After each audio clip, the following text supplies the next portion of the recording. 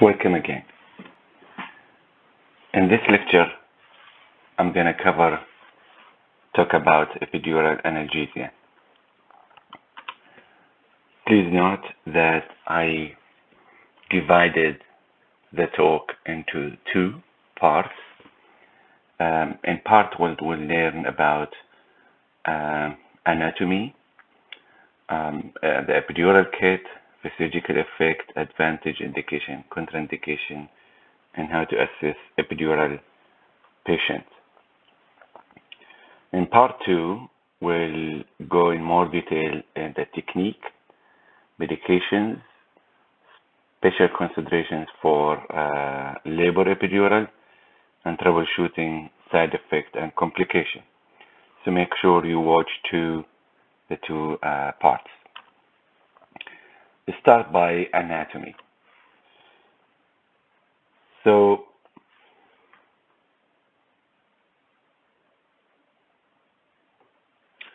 if you look here, the vertebral column usually consists of 7 cervical, 12 thoracic, 5 lumbar, and 5 fused sacral, and on average about 4 fused coccygeal vertebrae.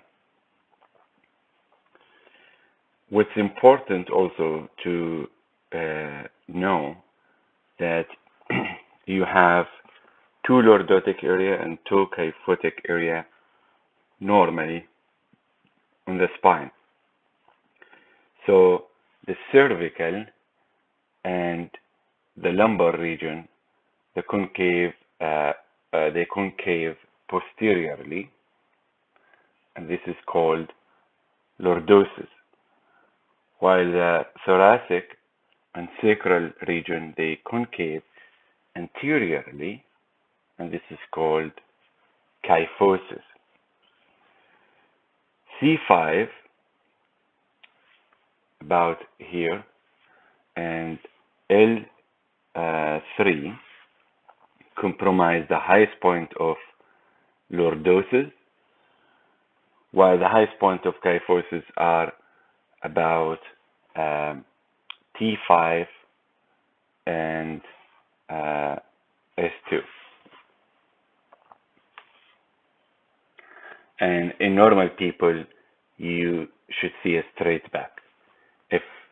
If it's deviated to the right or to the left, that's called scoliosis. Let's learn about the vertebrae itself. So as you notice on the right side of the slide, you have the cervical, thoracic, and lumbar vertebrae.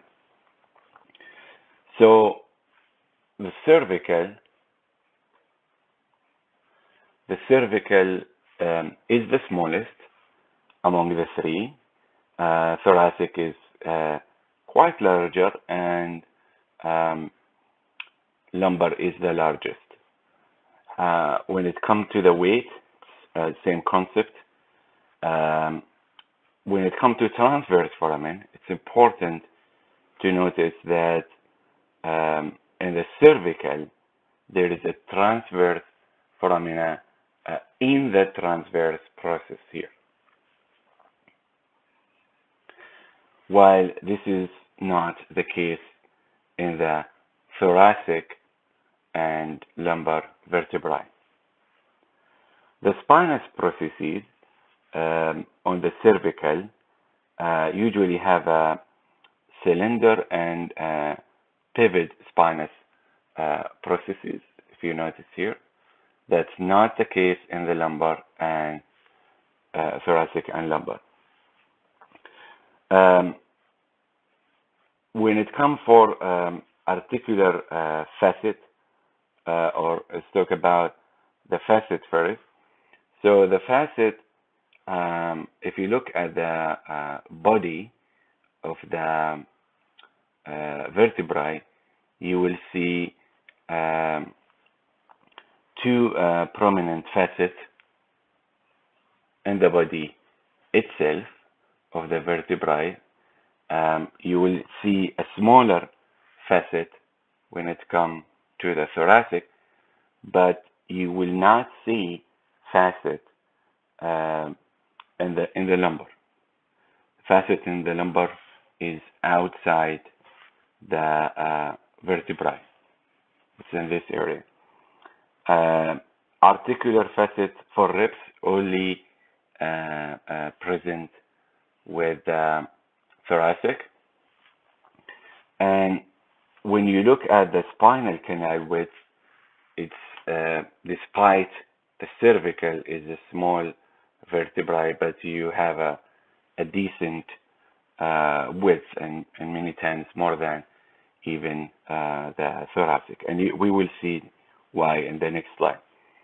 Two important terminology here: sacralization, which is when the last lumbar vertebrae fused with the sacrum, like L5 fused with the sacrum, and lumbarization, when S1 or S2, which is supposed to be completely fused, in this case is incompletely fused, making the numbering so confusing sometimes, because sometimes you have you think you have more lumbar vertebrae.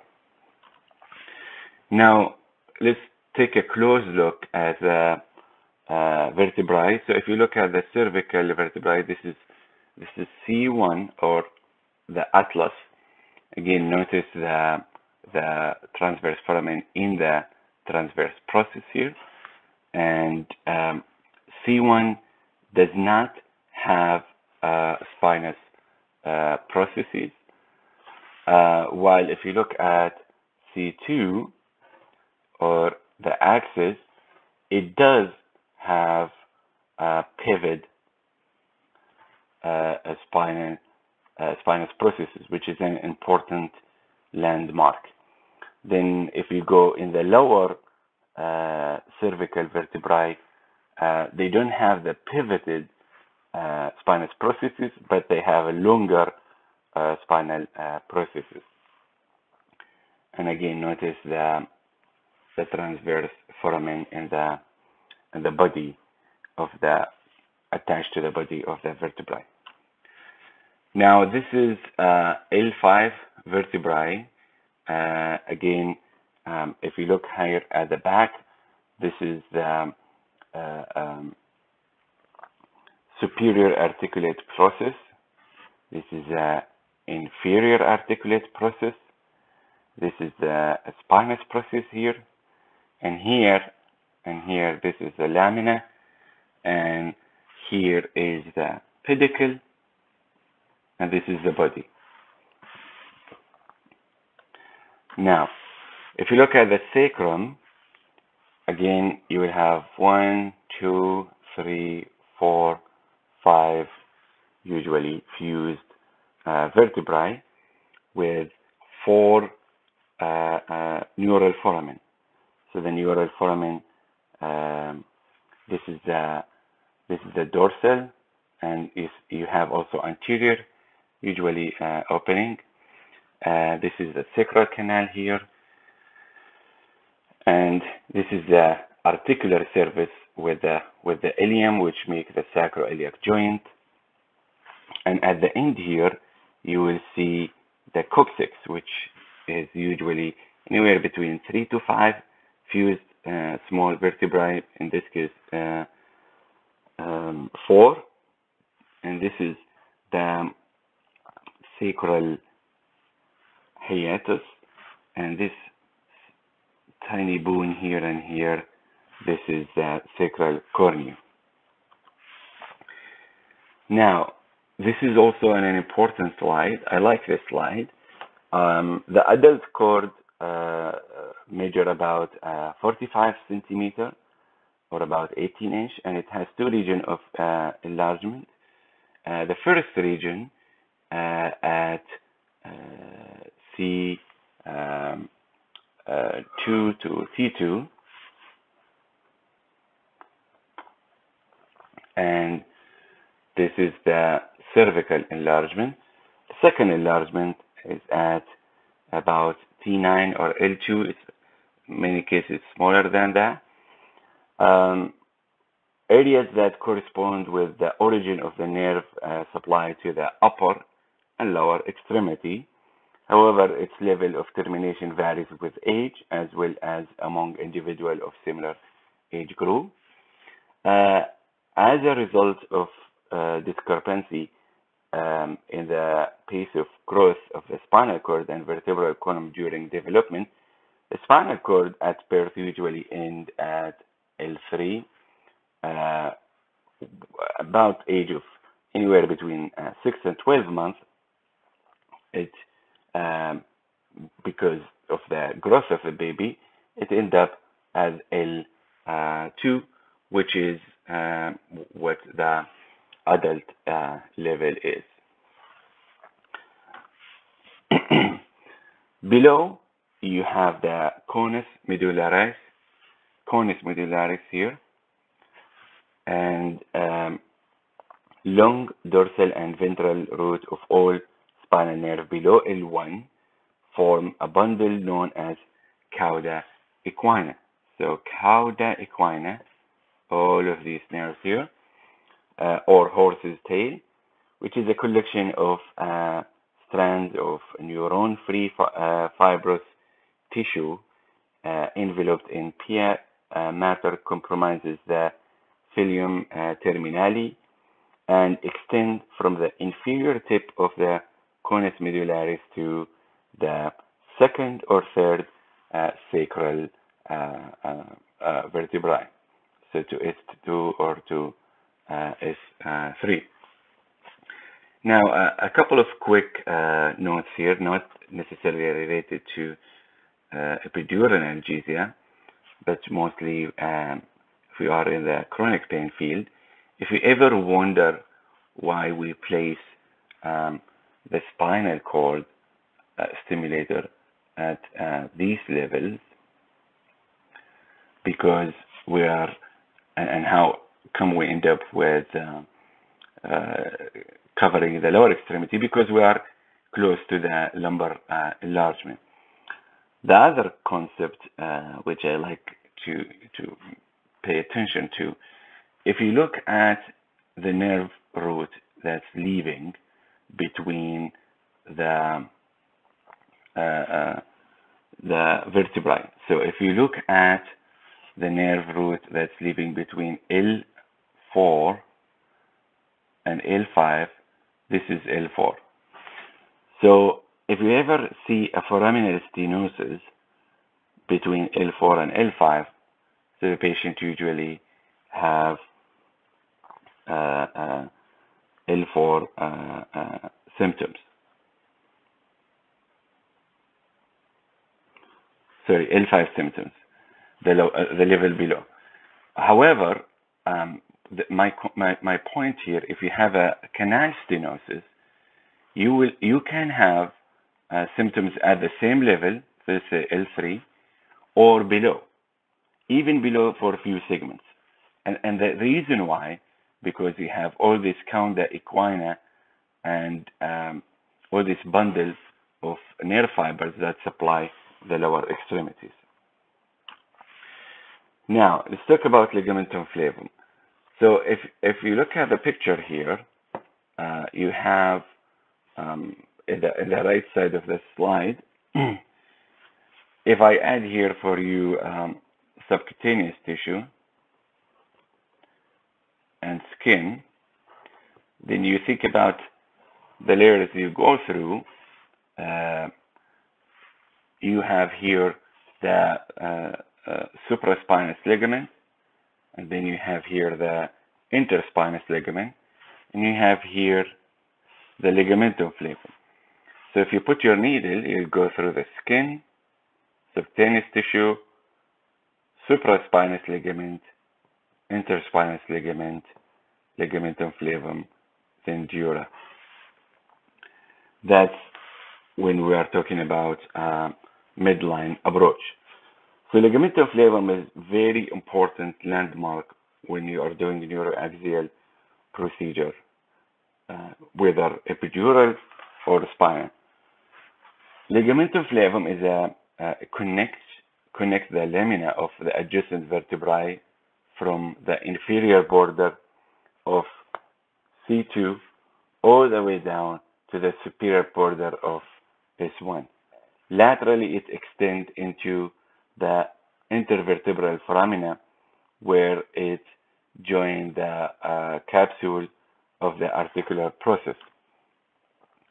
Areas of ossification of the ligamentum flavum occur at different levels of the vertebral canal and appear to be a normal variant. Its thickness varies at different levels, thinnest in the cervical level. In isolated pregnant patient, the ligamentum flavum has been reported to be as thick as 10 millimeter, presumably due to edema. Midline ligamentum flavum gap formed by the incomplete fusion of the right and left flavum. This is a very important concept. So up to 75%, you will see gap, midline gap in the ligamentum flavum in the cervical region. Up to 35% between T10 and T11. Up to 22% between L1 and L2. And it decreases as we go caudally. So about 11% at L2 to L4, about 10% between L4 and L5, and none between L5 and S1. And this come at a different shape. So here you have a full midline fusion of ligamentum flavum. Here you have a caudal gap for passing of the vessels. Here you have a continuous gap, and here you have a continuous gap that widens caudally. And why this is important? Because if you think about that, if you are putting your needle midline and you go there, then you will not have loosening resistance of the ligamentum flavum because you are going through the gap. So be thoughtful about this. Not always you will feel that classic give or pop when you go through the ligamentum flavum, for multiple reasons. One of them that you actually might be going through the gap. Another important thing I would like to bring to your attention is the plica mediana dorsalis. This is an old study, however, still relevant. So plica mediana dorsalis is a midline ligament in the epidural space. If we look here, there is a ligament here that split the epidural space into half. It's interesting that this is usually thought to be rare. However, from my experience with doing epidural under fluoro for chronic pain, you'll be surprised how many times you see this view. So you inject the contrast, then you notice, oh, it's only in one side, and you will see a very clear line demarcating the contrast. There is no studies I could find that determine the incidence. As you can see, this is or the prevalence. This is not something commonly studied, but it is something that you should keep in mind. There are a variety of different pattern, as we see here, but you get the idea. Now, let's talk about spinal meninges.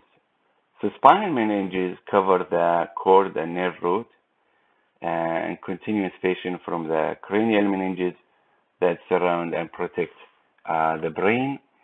The tough, predominantly collagenous outermost layer called the dura matter, which is in this picture in the gray color, and includes the CNS and provides localized point of attachment to the skull, sacrum, and vertebrae to anchor the spinal cord within the vertebral canal.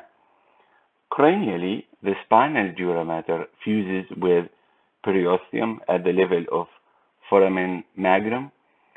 Caudally, it fuses with elements of the filium terminale and contributes to formation of coccygeal ligament.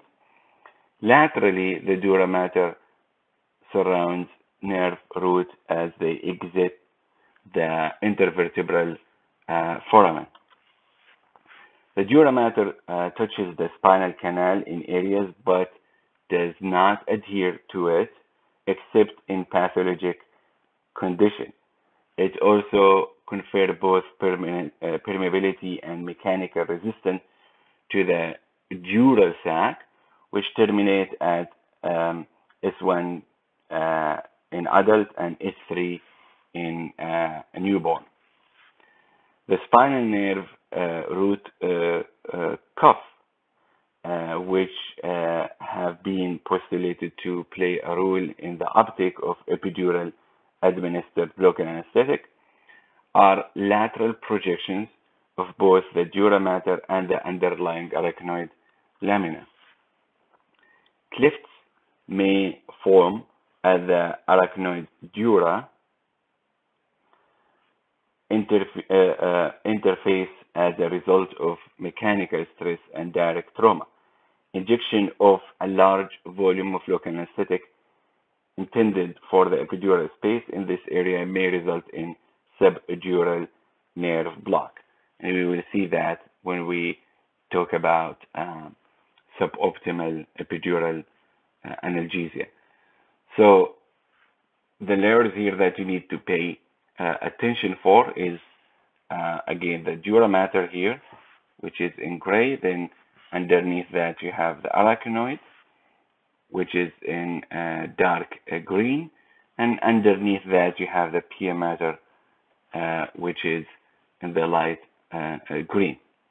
And notice here your nerve root, and with this swelling, this is called the DRG, or the dorsal root ganglion. Now let's learn about the epidural space. So if you look here on this picture,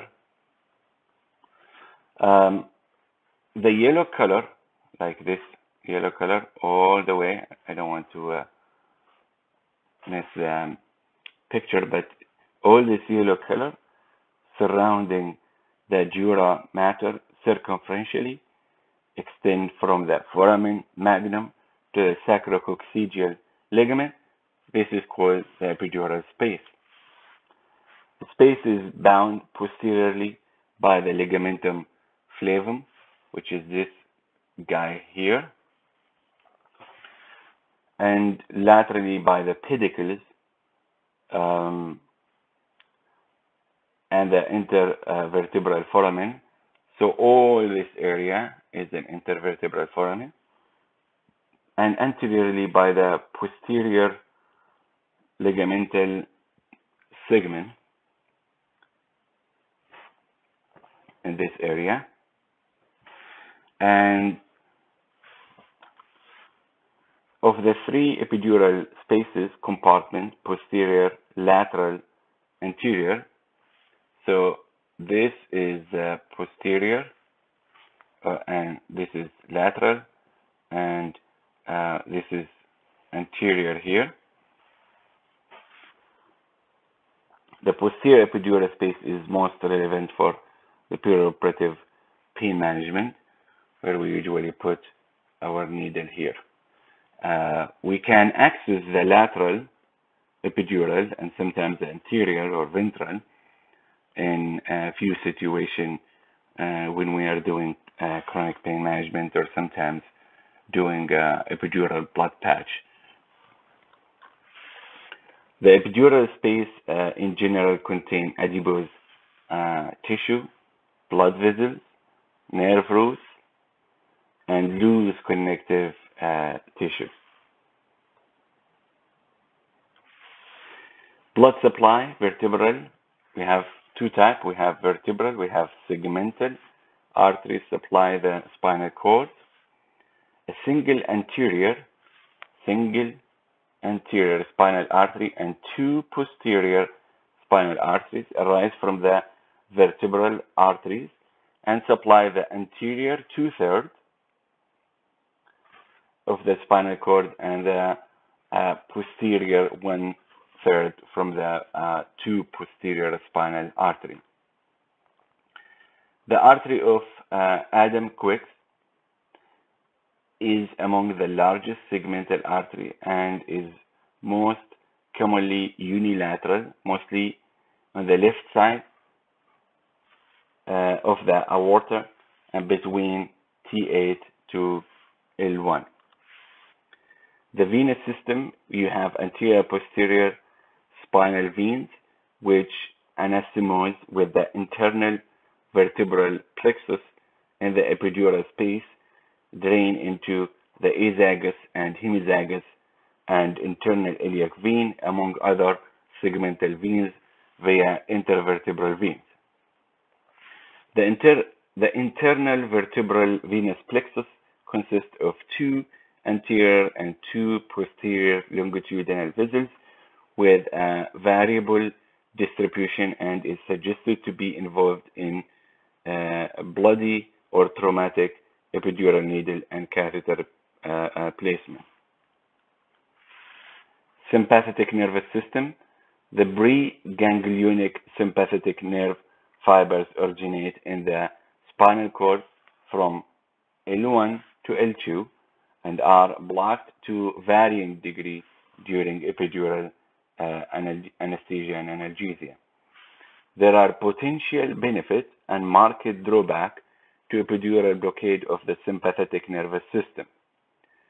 Thoracic epidural analgesia appear to increase GI motility by blocking the sympathetic supply to the inferior mesenteric ganglion, thereby reduce the incidence of postoperative ileum. Epidural anesthesia may also nerve block the sympathetic stress response to surgery, in part by blockage of the sympathetic nervous system. Cranial and sacral components compromise the parasympathetic nervous system. The vagus nerve provides parasympathetic innervation to a broad area, including the head, neck, the thoracic organs, and part of the digestive tract. Parasympathetic innervation of the bladder, the descending large intestine, and the rectum originate at the spinal cord level between S2 and S4. Now, let's learn about a few important skeletal landmarks when we try to do neuroaxial anesthesia, and in this case, epidural analgesia. So you have to learn and you have to know these landmarks. So C7 is the most prominent cervical vertebra right here. And then you have T3, which is the spine of the scapula. And then you have T7, which correspond to the inferior angle of the scapula. And then you have L1, which is the rib margin, the lower rib margin, 10 centimeters. So this is T12, or the lowest rib margin. If you draw a line here, that should be L1. And then superior aspect of iliac crest, usually L4, and the space between them L4, L5. And then another important landmark is the posterior superior iliac spine. Posterior superior iliac spine here, which we will learn later on, the posterior superior iliac spine here in this area. That's S2. Again, in lateral position, that's posterior superior iliac spine. That's the iliac crest. And this is L2, L1 with the lower rib, T7 with the inferior angle of the scapula, and the most prominent cervical vertebrae is C7. Dermatomes, it's very important to know the dermatomes, especially when you want to assess the epidural. I highlighted few for you here that I think you have to memorize. So C6 is the thumb, C8 is the little finger, L1 is the upper anterior thigh,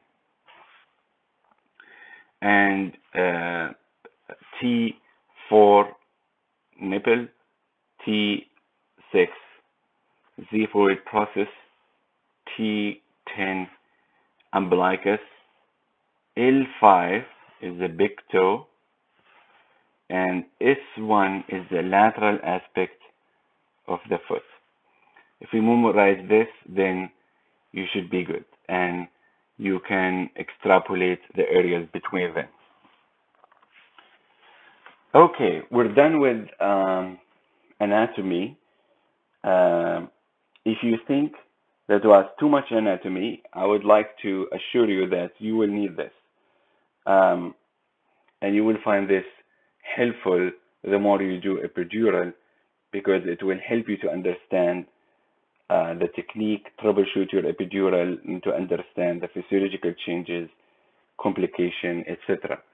Now let's take a quick look at the epidural needles and kit. You should familiarize yourself with whatever you have at your institute, but you need to know that there are few or little more out there.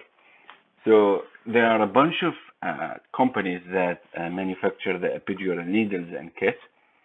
So for example, this is from Parifix. By no means I'm recommending anyone. I just want you to be familiar with that. So the epidural needle, it comes at different sizes, 22, 20, this should be 19, and 18 gauge. And it comes at different lengths, 2 inch, 3 inch, 3.5, 4 inch, 4.5, and 6 inches. Again, you have most of the epidural, which we will be using for epidural analgesia, will be a straight needle. Some of them, they have this curved here. This is called a code. This is mostly used for spinal cord lead placement. And if you look at inside the tray, there are different syringes here, and some of them came with a plastic LOR, losif resistance syringe. Some kits use glass. The filter is also different, but the connector is quite different. So watch this one versus this one, for example. And then, but overall, it's very similar. So this is the brown. They have an 18 gauge needle, 3.5 Tuhi, and Arrow, they have 17 gauge, also 3.5 Tuhi. So make sure you familiarize yourself with the kit. Now let's learn about physiological effect of epidural blockade. The extent of these physiologic effects depend on the level of placement and the number of spinal segments blocked.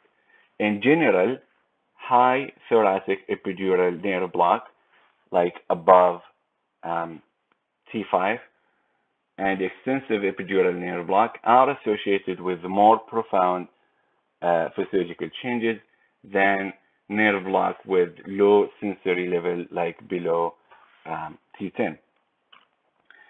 So central nervous system, when you use epidural analgesia during anesthesia, it will have some sedative effect from the medication, and it's well known to reduce your MAC. The degree of sedation and MAC sparing effect appear to correlate with the height again and the level of the sensory nerve block. While if you do middle thoracic, of course, it have a more effect than lower lumbar, for example. Cardiovascular and hemodynamic, primarily from blockade of sympathetic nerve fiber conduction. I hope you still remember that picture. These changes include venous and arterial vasodilation, reduced SVR, changes in chronotropy and inotropy, and associated alteration in blood pressure and cardiac output. More marked increase in venous capacitance occur, hypotension, with blockade of the sympathetic outflow to the splanchnic veins when you block the segment between T6 to L1 due to dilation of the extensive splanchnic bed. When cardiac sympathetic fiber from T1 to T4 are blocked, so this is called the cardiac sympathetic fibers from T1 to T4, then you will have a decreased cardiac contractility and bradycardia, resulting in decreased cardiac output. Potential beneficial effects include improved myocardial blood flow, myocardial oxygen balance, and tissue oxygenation, especially with high thoracic epidural. Some studies indicate that coronary artery blood flow is improved with thoracic epidural analgesia. Pulmonary, in general, tidal volume remain unchanged even during high neuraxial nerve block, while vital capacity may be reduced due to the decrease in expiratory reserve volume that occur as accessory muscles involved in expiration are blocked. Higher sensory levels may result in more marked changes in the lung function. However, multiple studies showed benefits in major abdominal thoracic surgery because they have less pain that will improve your respiration mechanics and ability to cough. Gastrointestinal, the sympathetic outflow to the GI tract arrives between T5 to T12. Anyone can remember the sympathetic outflow for the cardiovascular from where? Exactly, T1 to T4, GI T5 to T12, while parasympathetic is the nerve, the vagus. Sympathectomy associated with epidural blockade in the mid to low thoracic level results in unopposed vagal tone, which manifests clinically with increased peristalsis, relaxed sphincters, and increased GI secretion, and more rapid restoration of GI motility in the postoperative phase. Thoracic epidural may decrease the risk of anastomotic leak and improve perioperative intestinal perfusion, although this is controversial. Numerous experimental and clinical studies have demonstrated that thoracic epidural protect against splanchnic hypoperfusion and reduce postoperative ileus. However, similar benefits are not seen with lumbar epidural. So if you are putting a low lumbar epidural, do not expect that it will give you this benefit. Now, renal and gastro and genitourinary. because renal blood flow is maintained through autoregulation. Epidural anesthesia analgesia has little effect on renal function in healthy individuals. Epidural blockade at lumbar level may impair control of bladder function secondary to blockade of S2 and S4 nerve root. So be thoughtful about that. But however, it really needs to be a low number to get there. Neuroendocrine, the surgical stress response can be influenced by sympathetic blockade during epidural blockade. The mechanisms involved are not fully established, but most likely include both direct blockade of afferent and efferent signals during surgical stress and direct effect of local anesthetic agent. Thermoregulation, hypothermia occur frequently in neuroaxial analgesia or anesthesia. Neuroaxial anesthesia inhibits central thermoregulatory control. More importantly, blockade of the peripheral sympathetic and motor nerve prevents vasoconstriction and shivering. Coagulation system. The post-operative period is marked hypercoagulable state. Neuroaxial blockade is associated with decreased risk of DVT and pulmonary embolism. This is documented multiple times in multiple studies. Advantage. Again, there are multiple studies, multiple meta-analysis that shows that epidural analgesia is superior to systemic opioid administration, including PCA, and there is a clinically significant difference, especially in the first 2 postoperative days. They might get closer because they have less pain. Potential benefit, as we see when we learned about the physiological effect. So analgesia is a big thing. It's superior to most available modalities. Cardiovascular, as we saw, it reduced the risk of myocardial infarction and dysarrhythmia. Gastrointestinal hernia bowel return, less ileus. Pulmonary, reduced risk of post-operative pulmonary complication, plus lower risk of surgical stress and the effect in coagulation. We saw that. The efficacy of epidural analgesia, however, is determined by a few factors. Again, the site, the choice of which drug you are using, the rate of infusion, whether you're using boluses or not with that, and the duration of epidural analgesia. Let's learn about indications and contraindications. So indications are wide, but this table from Naisura summarizes most of them.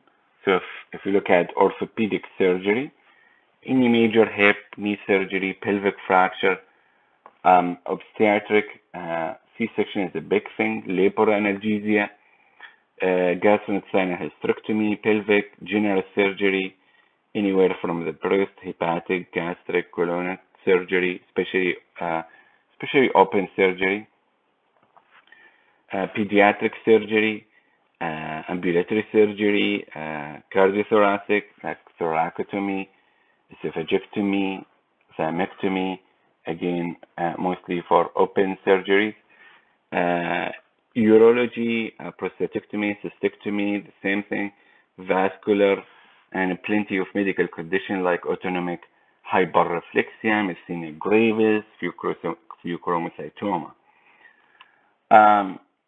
More specifically here, if we want to look at thoracic, again, open thoracotomy, pectus repair, thoracic aneurysm, thymectomy, upper abdominal, lower abdominal, urology and gynecology, plenty of major painful procedures.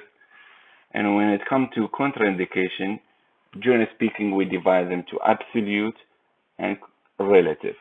And again, you will see there is no consensus of this in the literature, but absolute, when patient refuse that absolute contraindication when you have a severe coagulation. When it comes to relevant sepsis, elevated intracranial pressure, anticoagulation, thrombocytopenia. And even in thrombocytopenia here, there is really no consensus. However, most of the references, they go with 70,000. So, but again, it's provider difference, institutional difference, and I would say it's patient difference. If you see a patient with easy spine and you think this will be an easy epidural, it's not like when you see a patient with scoliosis and this will be a challenging epidural and you might need to do multiple passes. So all of this determine your level. But most of the anesthesiologists go anywhere between 50,000 to 70,000, maybe 70,000. You are more in the safe side. But again, it's case by case. Pre-existing central nervous system disorder, fever, preload, previous back surgery, placement anesthetic adult, and tattoo. Here I added this central canal stenosis. It's not mentioned, but from my experience, this is very important, especially when you have severe central canal stenosis. You really don't have much space on there. And you can have problem by two means. Either when you put the catheter, you don't have much space, you can cause neurological injury, or when you start the infusion, again, you don't have much space there, so that pressure can exacerbate the symptoms. So be thoughtful about that, and especially in patients with known chronic lower back pain with neurogenic claudication. Personally speaking of antithrombotic therapy, I personally recommend you download the Azra app and you look up the medication. It's a very nice app. However, this is a very nice table also from Nigeria that summarize most of the commonly used antithrombotic anticoagulant medication. So NSAIDs, as you see, you can proceed. Plavix, you should stop it. If you are doing prophylactic subcutaneous heparin every 12 hours, then you can proceed. And then if you are doing more than 10,000, safety not established. If you are doing IV heparin, you should wait 60 minutes after instrumentation before administering the heparin, and check the APTT. Again, you will see it depends on the dose type and frequency. Now, this is a nice illustration here to remind you where to place your catheter. So if you are doing a thoracic surgery, then you should go with the upper thoracic area. If you are doing upper abdominal surgery, then you should place it in the sorry, this should be the middle thoracic. And if you're doing lower abdominal surgery, then you should do lower thoracic.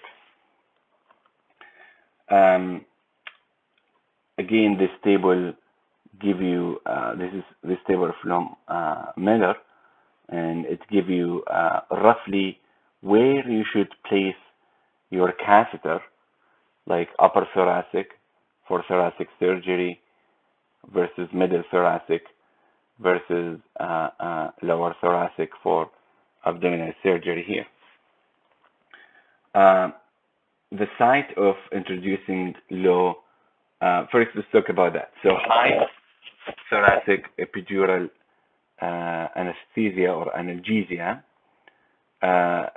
greater part of local anesthetic spread caudally, while if you do low thoracic, usually mostly spread cranially. And that has to do with the curvature of the spine.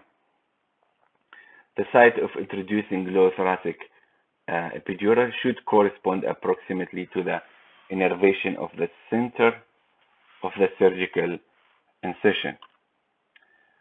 With high thoracic epidural, it should correspond with the innervation of the upper pool of the incision. Now, this table summarizes the sensory level that need to be covered for different surgeries, starting from hemorrhoidectomy, foot surgery, lower extremity surgery, hip surgery, lower abdomen, etc. This is another useful table as well. You can look at it.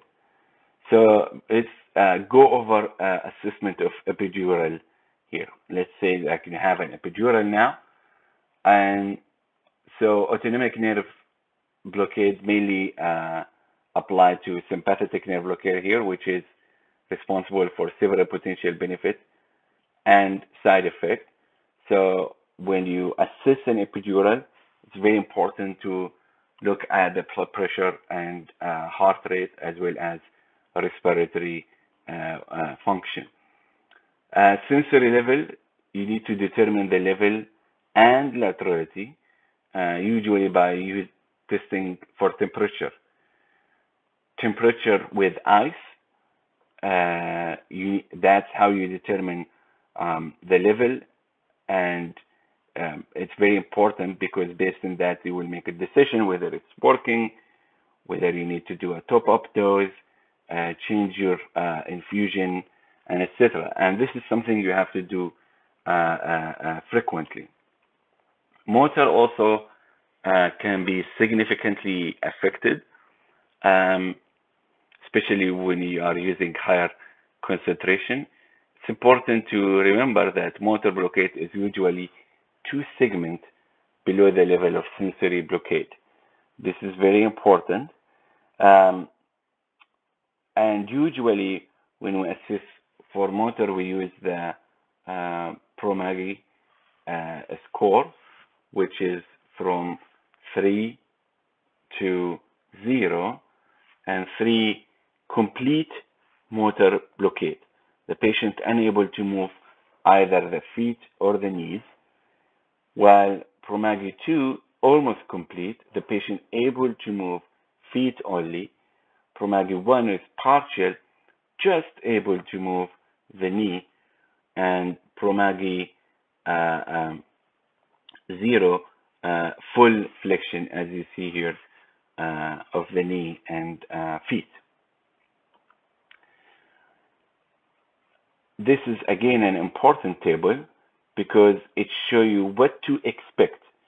So let's say you did your assessment, you did your sensory assessment, and you realize that this patient 5th digit discovered. So that corresponds to C8. I hope you still remember from the dermatome slide. That means all your cardio accelerator fiber is blocked. You are in trouble. Inner aspect of the arm and forearm, some degree, apex of axilla, easy determined landmark, nipple, T4, possible cardio accelerator blockade, tip of xiphoid, that's a splanchnic fiber here. So if you are looking for a GI benefit, remember the lower incidence of ileus and faster return of bowel function. You should have a level up to T6, tip of xiphoid. Umbilicus, T10, sympathetic nervous system to the leg. So if you are not there, if you are like here, and most likely you did not get the splanchnic fiber. inguinal ligament, T12, and if you just T12, then most likely you don't have any sympathetic nervous system blocked. So this is important to keep in mind while we are assessing the patient and making decisions. Okay, here are more helpful, and see you in part 2. Please don't forget to subscribe.